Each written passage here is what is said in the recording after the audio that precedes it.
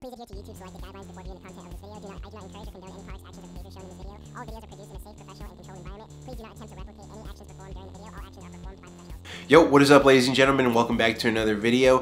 Today, we're going to be trying out a bunch of different batteries because I get asked all the time, yo, what battery do you think is truly the best one for 510 thread cartridges? Now, obviously, this is all going to be very subjective, but I got a bunch of batteries right here today that we're going to be trying out, and I'm going to be breaking down which one I like the most, which one I like the least, some things that I like about every single battery, and so forth. Alright, ladies and gentlemen, that way for all the cart users, because I know that's like a huge demographic here on the channel, use carts, and because it's so convenient, you feel me? So I'm going to be trying out a bunch of different batteries, everything from big batteries to small batteries, super crazy batteries that have screens, and then other batteries that are just very simple and basic, you feel me? So with all that being said, we're also going to be trying a bunch of different carts here today, and let's just go ahead and hop straight into it. So I'm going to go ahead and start off with the #1 battery that's kind of been trending as of recently. This video is going to drop either late September, early October,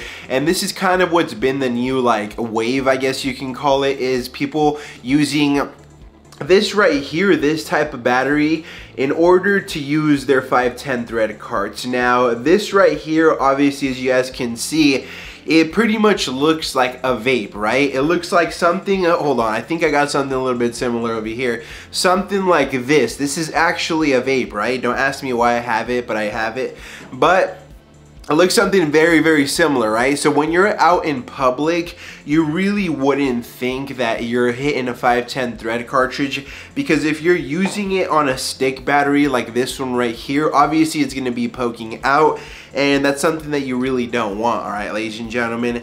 And even if you're using something like the Yocan Uni, the tip is still going to be sticking out. And this one right here, I'm assuming it's supposed to cover all of it. Let's go ahead and give it a quick little unboxing. But like I said, this is the newest trend as of late. And why do people want to do it? Because people will want to keep it extra discreet, all right, ladies and gentlemen. Me personally, like I said, I live in California. I don't really think it's that big of a deal to wait a little bit, but some people really, I mean, I guess some people don't really want to wait too much, and they'd rather just hit that right away. So this is what the battery is looking like itself. It looks pretty neat, I'm not gonna lie. It looks pretty freaking sick. And oh crap, I don't even know if I just broke it or what the hell. Oh yeah, all right, so that's how it's supposed to go. So this is the base right here, right? This is the part that pretty much just hides it. And obviously this is specialized so you can make sure that you have good airflow and stuff like that, because if you were to try to just like do something like this at home, it probably wouldn't turn out that great. So connected like so, it's already on, and I'm assuming that it's literally just pull to drag. Wow. Alright, that's pretty neat, alright?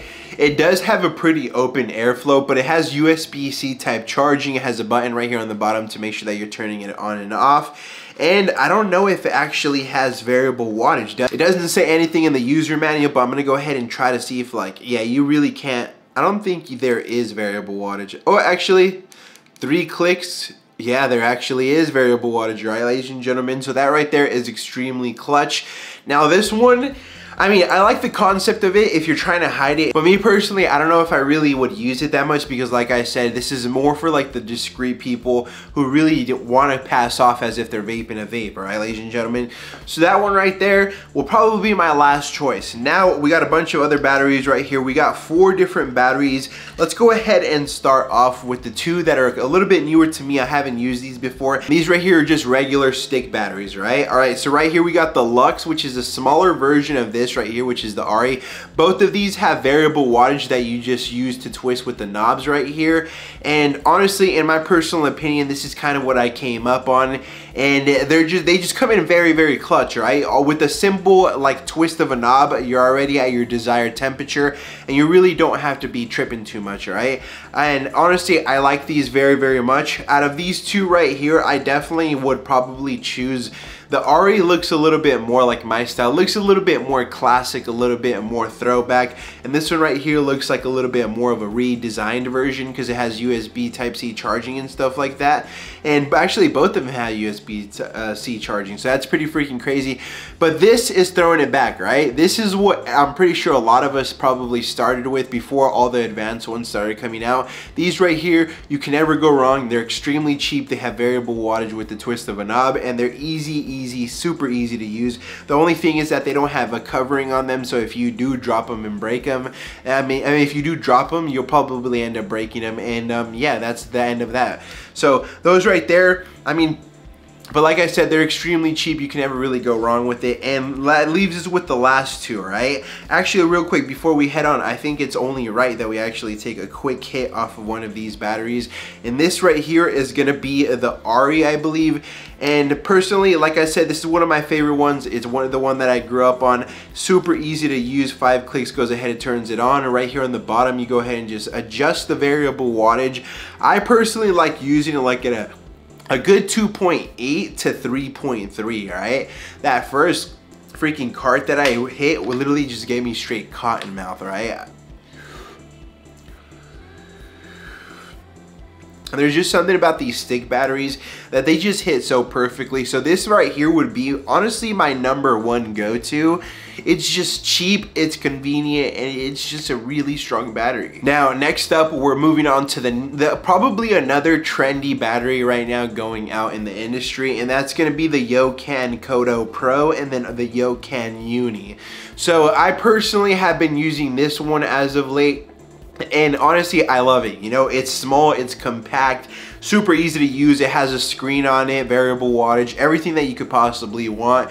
Puff counter, and then it's the same thing on the Uni Pro, the Uni 2.0, Uni Pro, I forgot the name of it, but either way, this one right here, it has a way that you could actually cover your cartridge. You just could go ahead and put it right here. The only thing that sticks out is the tip, and it's overall a very nice battery. But like me, alongside with a lot of other people, it's the bulkiness that really kind of takes away. Like, I really don't want to be carrying what seems to be like a vape mod type battery, so that's why I kind of don't really like it too much, right? I just like to keep it plain and simple, something easy, something sleek, and that's where I usually go with the stick type batteries, because these are literally just so dope, easy, cheap, and what more could you possibly want, right?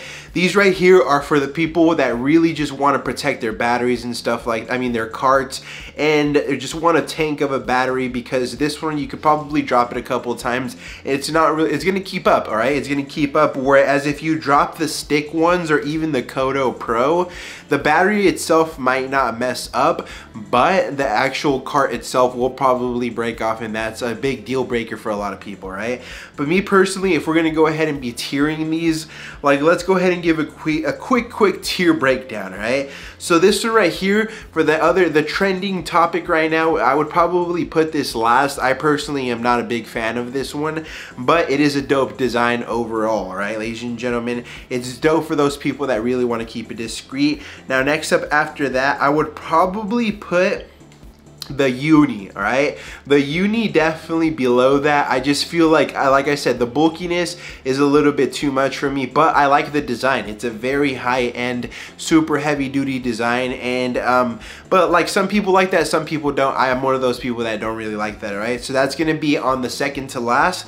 Now, next up is gonna be these right here, which is gonna be the Ari, which is a stick battery. The Lux, personally, I like this one, but it just seems a little bit too small for me. I feel like I'd rather just go with this one right here, the Classic.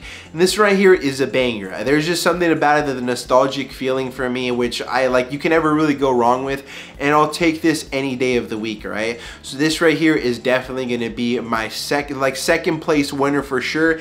And I think the #1 though, that's gonna take the place, is probably gonna be the Yocan Kodo Pro. There's just something about having that puff counter, that battery life counter, that voltage, that that variable wattage, and it's just like super sick, and it's one of my favorite batteries right now, right? Not even joking with you guys, but the stick battery is definitely going to be second place, and then the others are going to be third, fourth, and fifth, and so forth. All right, ladies and gentlemen. So let me know down in the comments below, what is your favorite battery from the ones that we got out here today? Are you going to stick with the classic? Are you going to stick with the new and improved ones like these right here? Let me know. Let me know. But before we end it out, let's go ahead and hit it. Let's go ahead and use the Kodo Pro, right? We can say that this is the winner, and we're not going to go ahead and take a quick rip out of it. So we're going to go ahead and stick it on the Kodo Pro. Easily the sickest battery out to date. Literally the size of my damn thumb. I'm not even joking with you guys. Literally the size of my damn thumb. It's easy to go. Switch the variable wattage. You can see everything on the screen. It charges up super fast, and you're ready to go. Let's go in on a rip. Perfect. And there's just something about this one. It has the perfect airflow, not too airy, not too restrictive, perfect. And it just, like I said, it's a beast of a battery, all right, ladies and gentlemen. But if you're on a budget, I'm not really too sure what the price difference are, but I'm assuming that the Kodo Pro probably is at least like 10 bucks more than this one right here, right? So with all that being said, let me know down in the comments below what was your favorite preferred battery. And with all that being said, if you enjoyed the video, do me a favor by leaving a fat like, comment, and sub to the channel. We'll catch you guys on tomorrow's video.